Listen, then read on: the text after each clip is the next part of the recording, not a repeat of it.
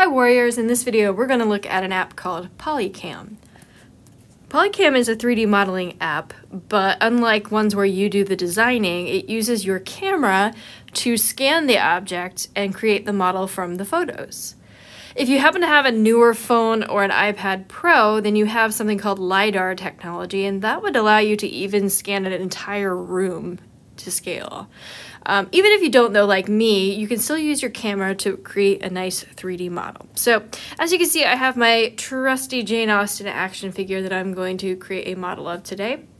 And I'm just going to place the object kind of about this scale, and then I'm just going to simply tap the record button on the right.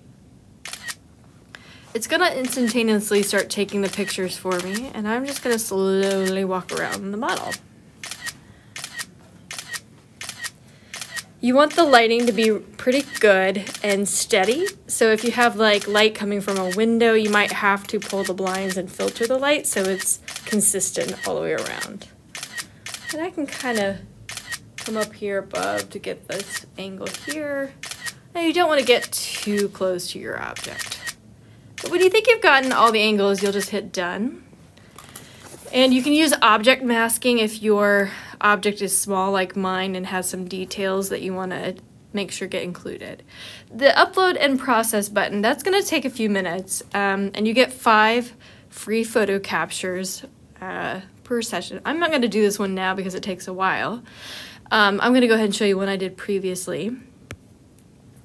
And when you're done with it, it looks like this. You can see I can kind of get her from all different angles, and I can zoom in like this.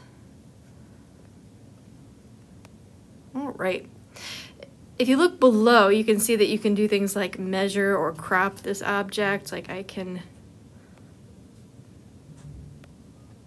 use the ruler here, tap the top and bottom, and I can measure how tall my model is. The other thing you can do here, let's back out of that, is you can share your 3D model with others. So I'm going to tap the share out button.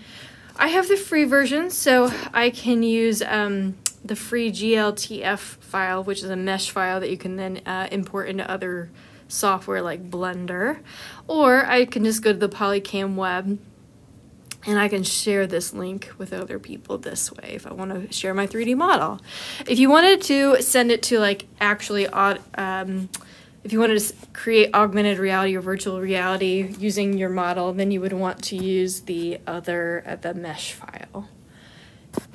All right, happy exploring with this awesome scanning tool, and let me know what you create.